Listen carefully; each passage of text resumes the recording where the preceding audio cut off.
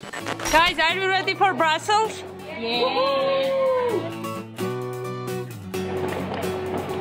We're excited to get there, to Brussels. Talk to you later.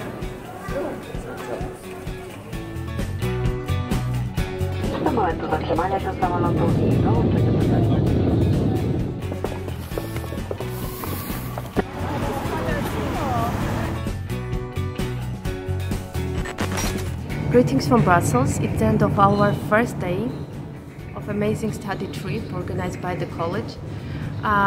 We had an opportunity to meet two inspiring ladies working for the European External Action Service, head of the divisions, one responsible for the relationship with Russia and another one for United States and Canada.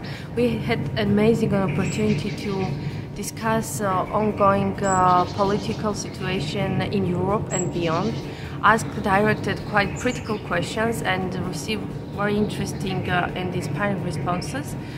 And in the second part of the day, we had a meeting with the representatives of the German Marshall Fund in Brussels and the NATO Parliamentary Assembly representative. It's the end of the first day of our amazing study trip in Brussels. So I would love to ask Volodymyr to share his opinion. How was the day for you? I feel it was amazing, like the academic consistency of the day was very good. And especially I like the presentation from both External Action Service and NATO Parliamentary Assembly. The more important point for me that I see the strong sense of solidarity which people in the institutions have toward Ukraine and the situation in the war, with the war.